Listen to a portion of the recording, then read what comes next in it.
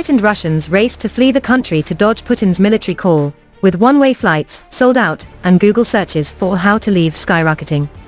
Desperate Russians are frantically trying to flee the country after Vladimir Putin announced massive mobilization.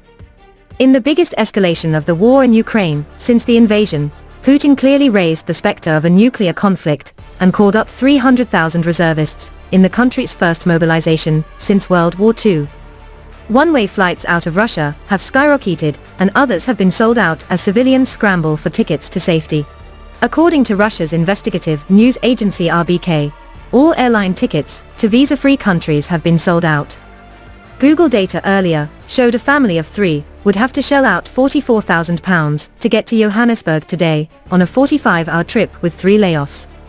Direct flights from Moscow to Istanbul in Turkey and Yerevan in Armenia, both destinations that allow Russians to enter without a visa, were sold out today, according to data from Aviasales, the buying website. Russia's most popular airline tickets, some routes with stopovers, including those from Moscow to Tbilisi, are also unavailable, while the cheapest flights from the capital to Dubai cost more than 300,000 rubles, £4,500, about 5 times more.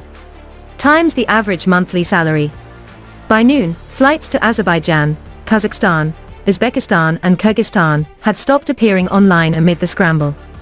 Russian Railways and Aeroflot, the country's top airline, say they have not yet been banned from boarding men aged 18 to 65. The data shows that searches for how to leave Russia were also at the top of Google's traffic at the time Putin's speech was originally planned, when fearful commoners sought to avoid the prospect of conflict. The tyrant's announcement, made in a televised speech early in the morning, raised fears that some men of combat age would not be allowed to leave Russia.